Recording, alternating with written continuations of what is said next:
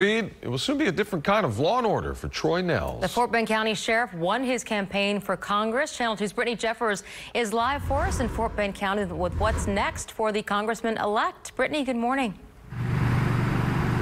Good morning to you. And it was just a few hours ago when Nehls called this a truly great win. And this was a particular race that garnered national attention. It is going to truly be an honor and a privilege to represent you in Washington.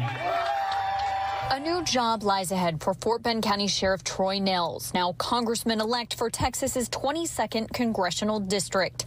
So I think the people have rewarded me again for my service, my commitment to those that call Fort Bend County and Congressional District 22 home. The district, which stretches to the south and west of Houston into booming suburbs, was considered a battleground in this election after Congressman Pete Olson announced he wouldn't seek re-election. The race became contentious against Democrat Shree Preston Kulkarni, with both sides running attack ads. Nehls ultimately took home the most votes last night, though his opponent hasn't officially conceded from the race.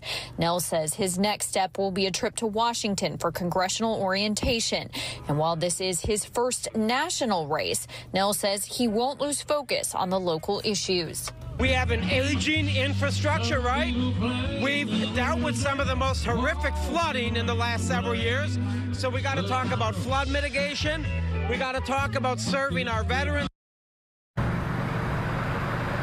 So as far as voter turnout is concerned, according to the Fort Bend County Judge KP George, he says more than 358,000 voters from Fort Bend County voted in this presidential election. Reporting live this morning in Richmond, I'm Brittany Jeffers, KPRC, Channel 2 News. Brittany,